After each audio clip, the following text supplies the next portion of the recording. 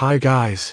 In this video, I am going to show you how you can move apps to the SD card in your Samsung A12 or to Samsung devices in general.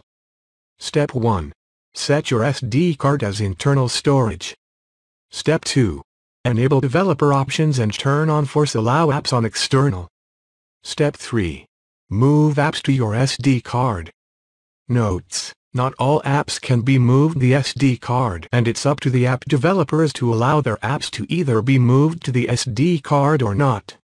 I've already step 1, and if you haven't, check out the video link in the description below where I demonstrate how to set your SD card as internal storage.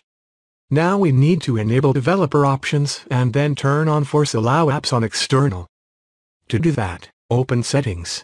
Scroll down and tap on About Phone. Tap on Software Information. Tap on Build number 7 times. As you can see here, developer mode has been turned on. After that, come back Settings. Select Developer Options. And then scroll down until you find where it says First Allow Apps on External. Then enable it.